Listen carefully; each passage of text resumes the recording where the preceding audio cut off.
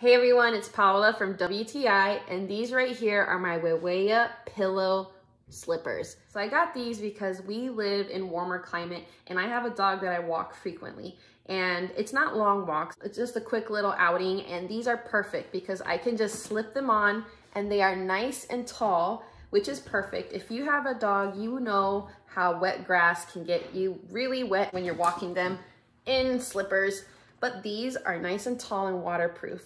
And they're made of an EVA material, so they're very soft and spongy. If that's what you like, this is definitely going to be a very spongy material. And the bottom has grip with drainage holes.